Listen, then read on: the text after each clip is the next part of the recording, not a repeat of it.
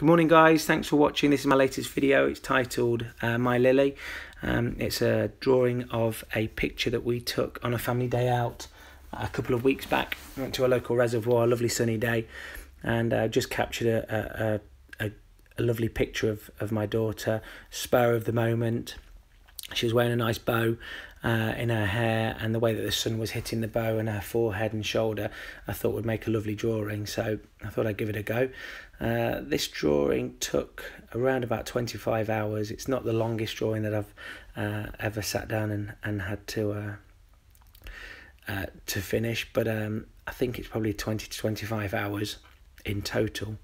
Really enjoyable piece to draw. I'm using the same pencils as in the majority of the pictures that I've drawn recently. They're the Caran pencil, they're the graph wood, and I'm going through 4H up to 6B values, all grades of pencil.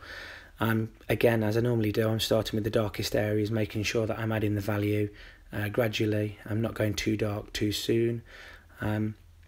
Using the kneaded eraser to take out any highlighted areas around the nose, around the forehead.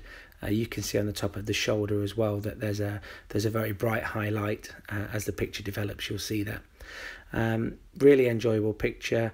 More difficult than I thought, actually, because I didn't want to get it too dark. I didn't want it to make it look too dark, as though the picture was taken at night or in a darker room or something like that.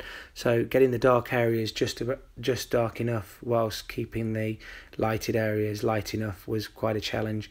And also, as you'll see, as I start on the hair in a few seconds time, making sure that the top of the hair was very highlighted, whereas the bottom of the hair coming around the chin and around the ear stayed dark to give that sense of the light direction.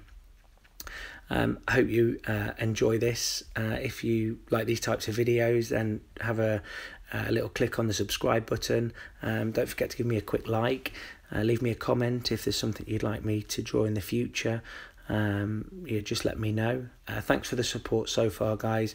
The channel's doing really well. I think we're up to nearly 1,600 subscribers now, so thanks very much. I'll leave you to watch the end of this video in peace, and I'll see you on the next video. Thanks very much.